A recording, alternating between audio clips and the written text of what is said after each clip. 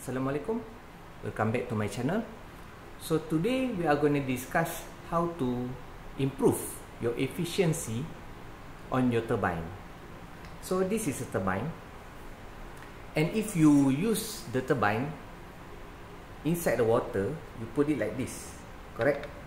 So because you want to maximize the push over here to make the turbine spin, if you put the whole turbine inside the water, then you will get pushing force over here and over here, but this force is higher than this, so it will spin.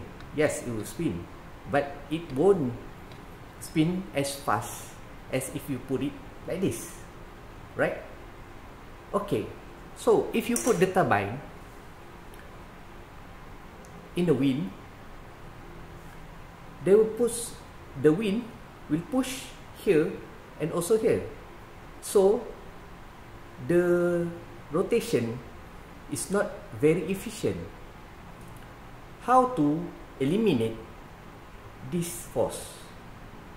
My suggestion is put something here, right? But if you put something here to cover this, then this thing will be blocking the wind and create more drag, right? So we put like this, and also we put a triangle here, right? We put a triangle here so that the wind will blow.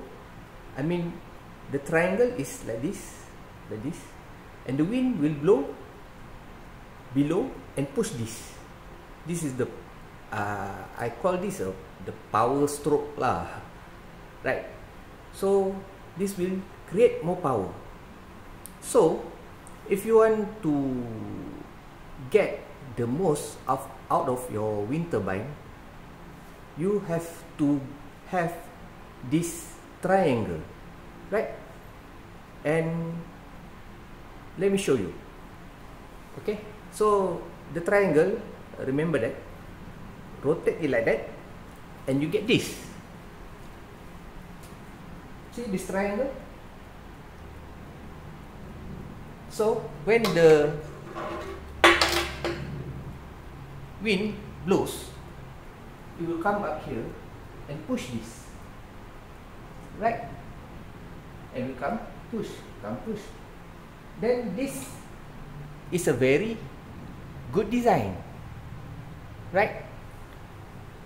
Fortunately for me, I have patented this design, and we will put the design on top of cars, and we hope you will support us.